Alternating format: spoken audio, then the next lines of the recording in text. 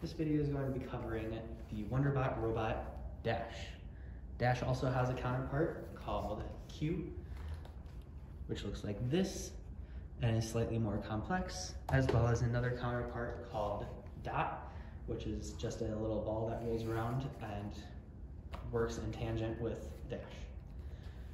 Dash is for ages approximately 7+ and is able to be programmed using block code or state machine coding. State machine code looks like this.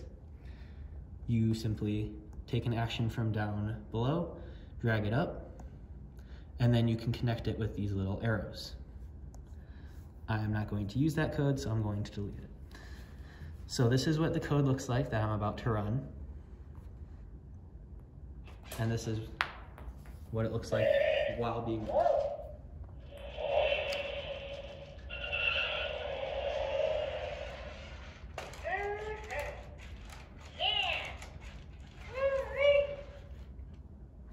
So as you can see, Dash is a fairly charismatic robot with a lot of options for how to use it. You can make your own program, but there are also quests that you can do.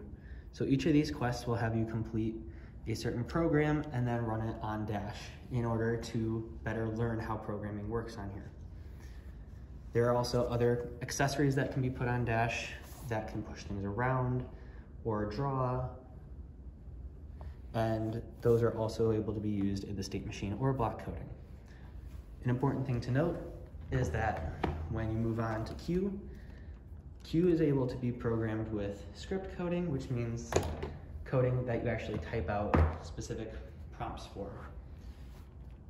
That is in a different app and is specifically used on Q. You cannot use script coding on Dash.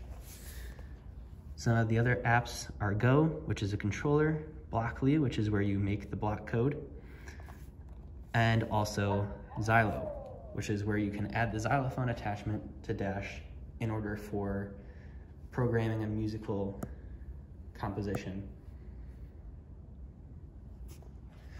So that is the Wonderbot's